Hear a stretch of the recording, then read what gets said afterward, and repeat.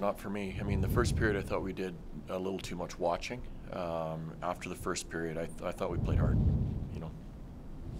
How heartbreaking is it to have a game decided a little bit by a fluky goal? Yeah, that's the part that stings a little bit. That's a tough one. You know, Vladdy made a lot of great saves tonight, and you know, sometimes when a team is rolling the way they are, you're going to get bounces like that, and you know, unfortunately, that one went against us tonight. But that kind of makes the loss sting a little bit more for sure.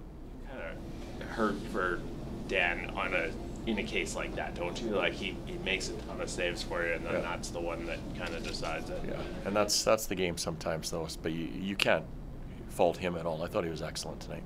What do you think was the big difference between your group between the first and the second periods? We started to skate, and like I said, I thought we did a little bit too much watching and seeing how things were going to go in the first period, and then I thought we started to skate and compete harder in the second, third. When your team is coming back from games that you've done a lot of this season, like what are you doing in those games that maybe you haven't the past couple of games? I don't even know how to answer that question. Like, they were competitive tonight at the end of the game, so I'm not sure. Were you happy with the way you contained Draisaitl and McDavid? That's the other thing. When you lose and you keep them off the score sheet, it's a tough one. So I thought Michael Backlund's line did an excellent job tonight. Chris Tanev and Noah Hannafin did an excellent job tonight with some of the heavy lifting that they played against McDavid's line for sure.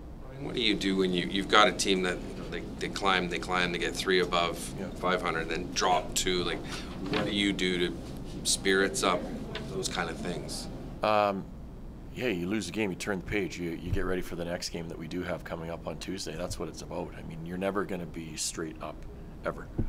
The key is that you have to flatten out the peaks and valleys. So it's important for us to make sure we have a good rest day tomorrow, and then we have a really good practice on Monday, and then we're all prepared and ready to go for the next one.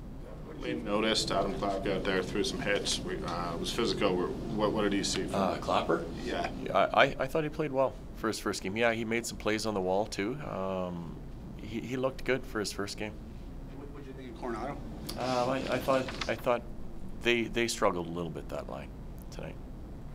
From the version of the Oilers you saw back at the outdoor game, is that a team that's giving up far less? Is that something you saw again tonight? Oh yeah, for sure they are. I mean, I think if you look over the last 10 games, I think they haven't given up more than 2, if I'm not mistaken. So, yeah, they are. A lot of it is that they have the puck a fair bit.